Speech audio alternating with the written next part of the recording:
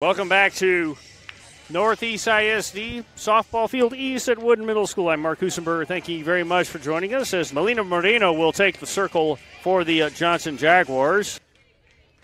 Quintero has a 10-game hitting streak and strikes out looking. One away. Line drive right at the third baseman. No play at the bag. Although a pretty nice effort. A 6-2 win over Johnson. In fact, that started the hitting streak.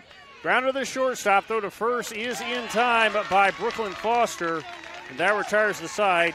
No runs, no hits, one error, and one left. We go to the bottom of the first. Grounded out to the first baseman, Mulroy. And there's a strikeout. Second strikeout from Moreno. And that retires the side. No runs, no hits, no errors, and one left. We go to the bottom of the second. In 2017, they beat Westlake in the first round. East Central in the second round, lost to Brennan in the third round. Swinging and tipping to the mid for strike three. And that retires the side. 3 up, 3 down for Johnson, including 2 strikeouts against Ava Hetrick. Halliburton came out of the dugout to talk with her team about this one. First and third. Fly ball center field. It is playable and caught by Madison Martinez to retire the side. No runs, 1 hit, 1 error, and 2 left. Northside rematches in the playoffs are a theme throughout softball history in the UIL. Strike 3 swinging, and the out is recorded to retire the side. 4 strikeouts for Moreno. Just in this inning, but still has her shutout. Here's the 1-2.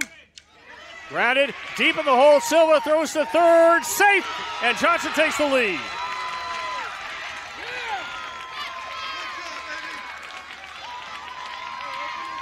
Scored an infield single for Decker. Looper caught by the first baseman, Mulroy, in foul ground to end the top of the 6th. No runs, 1 hit, no errors, and 2 left. A concern. Line drive caught by Morgan Mutaza to retire the side. No runs, 2 hits, 1 error, and 3 left.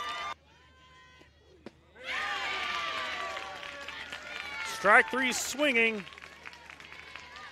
1 away. Grounder to the third baseman, throw to first. 2 down. There's a grounder to the second baseman, throw to first, and the Jaguars win. Came into Mulroy, and it's 3 up, 3 down for Clark in the 7th. For the Jaguars, your final score, Johnson 1 and Clark 0.